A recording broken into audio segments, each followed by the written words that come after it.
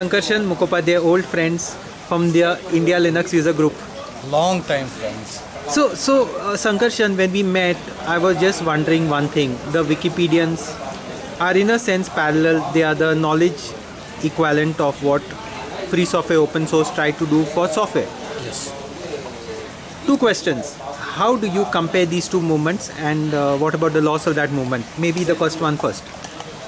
I think I'll take the other one, given that when we actively participated the Linux user group, the GNU Linux user group, there's always the GNU part among the Linux user group, where not just flourishing, they were actually driving more people to adopt, learn, share, and be able to participate. Late 90s, early 2000s. Late 90s, early 2000s, and what eventually happened is that, curiously enough, as Linux and open source software and free and open source software became more mainstream. When we were doing it, it was at least in India or in the APAC region, it was not mainstream.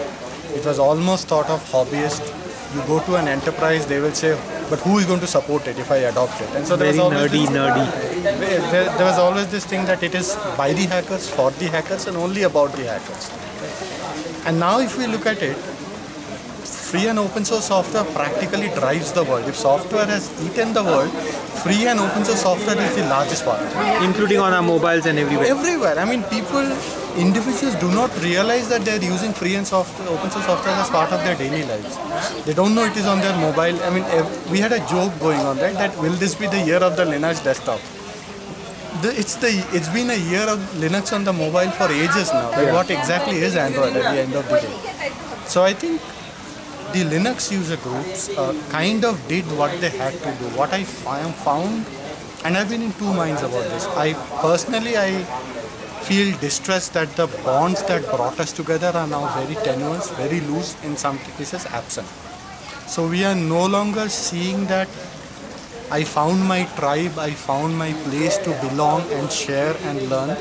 No, those are they're specialized groups. Now there are programming language groups, there are distributed computing group, cloud computing groups, and so on and so forth. All of whom refer to the basic tenets that we lived and breathed, which is like share collectively, learn collectively, remember to be respectful, and include everyone. Like the other day I was looking at a programming language group for Rust, and they're talking the same vernacular. R-A-S-T? R-U-S-T. R-U-S-T. And they're talking the same vernacular that we did, just do not know that they are talking the same thing that we did like 10, 15 years back, right? It's also funny in a way, which means that there is a need to have the history of what we did recorded. So on one side, I'm sometimes unhappy that our movement did not sustain. On the other hand, I'm happy that it outgrew itself. The movement kind of did what it had to do. It had to make this mainstream, make this possible. And once it was possible, I think it was on us to figure out what the next step should be. Instead, what happened is all of us got into our daily lives and kind of stepped back, which is where I think, Fred, you say that it has died down. I mean, there's hardly any Linux user group mailing list in India that is active today. There's sporadic emails. Pune Lag has a few. Bombay Lag has a few. Calcutta also. Calcutta, maybe Chennai. Calcutta, I haven't seen Chennai a bit. But it's not like the friendships are broken. Yeah. It's the platform has dissipated. Yeah. Today I met you after so many years. Exactly. And I think the Wikipedia movement will eventually also go through a similar thing where... How do you compare these two, that and this? I think this is fundamentally more stronger than what we had, because in a way what we were convinced about the code, the strength of the code. We were more worried about how to sustain. Over here, I think the belief is that this will sustain, because inclusive knowledge for everybody is a given. You don't really have to question it. Yeah. Like if you question it, you're probably coming from a different frame of mind altogether. So I think the belief core value system is very strong. I think the challenge mostly might be about today, the way content is being created and content is available to everyone is different. And with synthetic content also getting very popular. And I'm deliberately calling it synthetic content rather than content. AI? You saw English this morning, right? Yes, I did.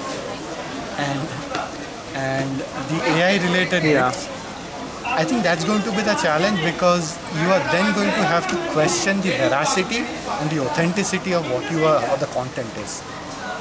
And that is the challenge. It's like, how do you create more and more systems to be able to establish that there is authentic, real knowledge. We heard today that sometimes, because of a tradition of oral citation, some knowledge cannot be documented and coded in Wikipedia, right? There's a gap. So that gap needs to be filled somehow. That gap cannot be just left there for synthetic content to fill in. So I think those are the challenges. But I think in contrasting the thing, given the economic conditions and the social conditions that these two groups were in, like the lugs and the Wikipedia movement of today, I think this movement is far more vibrant and stronger. It's more resilient. I think we had more self-doubts. We had our fights on the lug list were through self-doubts, because we had like 7 different ways, everybody trying to establish this is the way forward. Believing in the same thing, but 7 different ways, right? I don't think there are 7 different ways over here. It's like everybody wants to believe and move in the same direction. So that's the beauty of this. Tell us something about yourself, your background, your programming.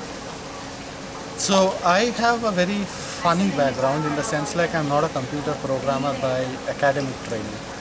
I've been trained in chemistry. I see. And I got into computer programming by chance.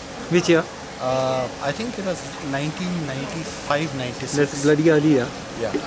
And I was also introduced to free and open source software during that period. So I've been very early. I've been exposed to the philosophy way early. Which university? The University of Calcutta University.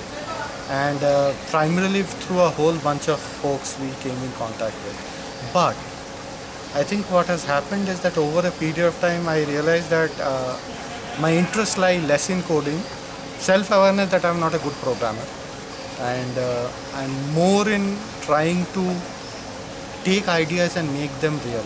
In the sense like you want to application. You want to realize that you want to establish that a certain thing can be done by free and open source software. Writing the specification for it to be able to manage the delivery of it and all that. So I believe that was an interesting pivot, because there was not a lot of people doing this at that point. So I like doing that. And some contact for you? I am Twitter. I am on Twitter as Sankarshan, SANKARSHAN. On the master. Just Sankarshan. Just Sankarshan.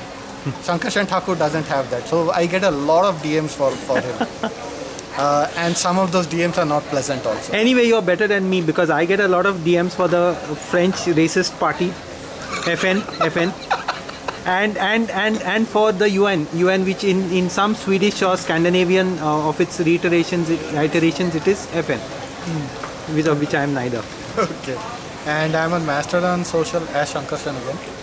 At Sankarshan? As Sankarshan. My first name is pretty much my handle in most cases. So yeah, I don't do a lot of Facebook, so I'm not on. I mean, Facebook probably will take some time, but professionally, if anybody wants to look me up, again Sankarshan Mukhopadhyay on LinkedIn would work. And this is exactly how I look on my LinkedIn. There is no you get what you get what you see. Exactly. Thanks, Atan. Thanks, Fred.